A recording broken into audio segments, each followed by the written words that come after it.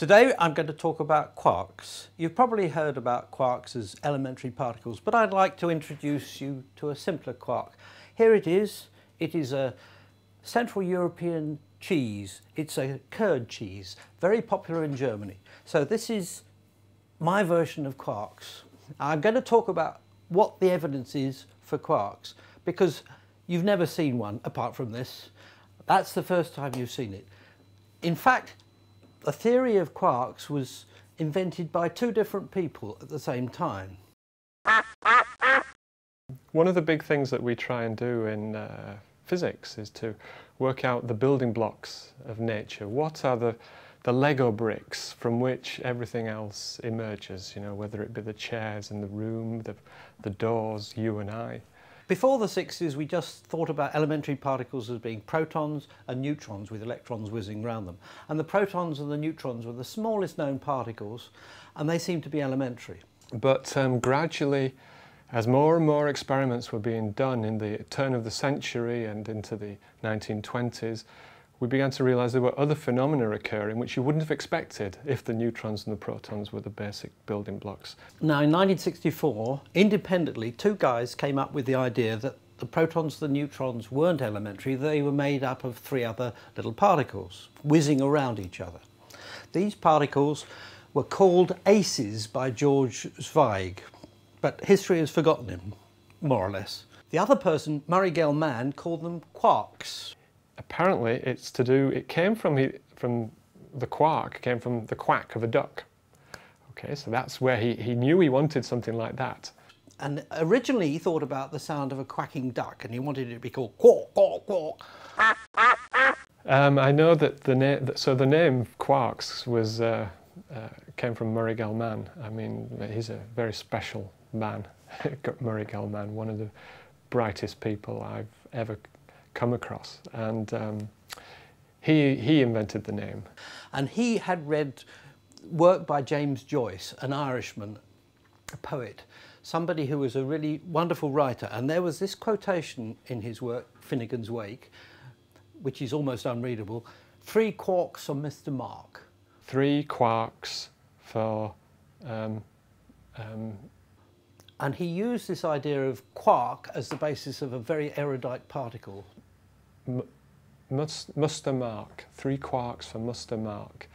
And I think it was simply that the 3 was there and the quarks were there, and that sounded like quack. And he wanted the 3 because, if you remember, he thought there was the up, the down and the strange, and it all fitted beautifully. So you had these two different things, and aces is much simpler, but quarks, well, that's what we've ended up with. Now, the trouble with this picture of quarks is that normally when you want to find out what something is made of, you build a bit of Lego and you want to find how it's done, you smash it to pieces and put it together again. Well, you try to do the same things with protons and neutrons to see if it's made of 3 particles, and they stick together with such strong forces that the more you pull them away, the more they want to stick together. So it seemed impossible to get any experimental evidence for the existence of these particles at all, and they fell into disrepute. The third stage of the story is a famous scientist called Richard Feynman, a theoretician, goes and sees the people doing experiments in which electrons are bashing into protons. And he looks at the results and realizes that he's got a way of thinking about it that will give evidence for the existence of these particles within the proton. And the way he imagines it involves relativity, which is a weird subject. But if you could imagine sitting on the electron and travelling at near the speed of light, any object you see, instead of being round, becomes squashed like a pancake. And as such, it becomes a 2-dimensional object. And they call it pancakes. Inside this 2-dimensional object, there are 3 different blobs that are visible to the electrons, and they smash into one blob, another blob, or another blob. And you can analyse the results of the electron scattering and how it bashes into this and scatters off just by imagining there are 3 parts to this which will scatter. That was the smoking gun. With that, they had actually seen quarks, separate entities. But he didn't want to call it quarks straight away because he was a bit more devilish than most people. Highly intelligent, but he had a wicked sense of humour and didn't like to be bested. So he imagined there were 3 parts in this, and instead of calling them quarks, He called them partons, and probably did that to wind his colleague Murray Gell-man up, because they were polar opposites in character. Whereas Dick Fireman would wear shirt sleeves and dress like this, Murray Gell-man would wear tweed and really be resplendent. Whereas Murray Gell-man would go to the faculty club and have nice lunches on perfect plates, he would go down to the Greasy Spoon and have a hamburger. They were complete opposite characters and didn't get along at all. And both are absolute geniuses. And they shared the same secretary.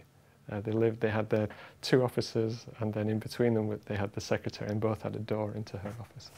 And people didn't know how to talk to these two guys in the same department because they were using different names, and it might get confusing. But eventually Murray Gell-man won out, and everybody has called them quarks. The proton is made, it's not as simple as the original picture was, because in the original picture, excuse me, I'm going to take this slice of apricot off and divide this up into three. So let's have three quarks. There's one bit of quark over there. Look how easy they are to separate in this model. And there's another one, and there's a third. So in the original model put forward by Murray Gell-man, there were just these three, which have different flavours. So this flavour is just a word, and this one is called up. The next one is called down, and the next one is called strange, because it was totally unexpected when it turned up. And originally, Gell-man thought there were just these three. Later on, people found that a more consistent picture would come if we divided these into two and imagine there were six of them. So now we get to the stage where there are six quarks. There's an up and a down, and this is called the first generation because they're the low energy ones. This is the second generation. They're higher energy, and they took longer to appear. This is a strange and a charm quark. And then later on, there was a bottom and a top quark, and this was found in 1995, quite recently in my lifetime. It seems just the other day. And that is the current standing on the quarks, that there are these six quarks. They come in three families or generations. You have the up and the down form one. You have the charm and the strange form the second one. And you have the top and the bottom form the third. And they have very similar properties, except basically as you go from right to left, from the up and then to the charm and then to the top, the masses of these particles increase. And in fact, the top quark is something like, let's see, it's 170, oh, what a stupid thing I'm about to try and do. The up quark is about 2 million electron volts, and the top quark is about 170 billion electron volts. So it's roughly 10 to the 5, 100,000 times more massive than the up. So now we believe there are just these six quarks, but who knows if they go to higher energy? Oh, that tastes good. There could be others.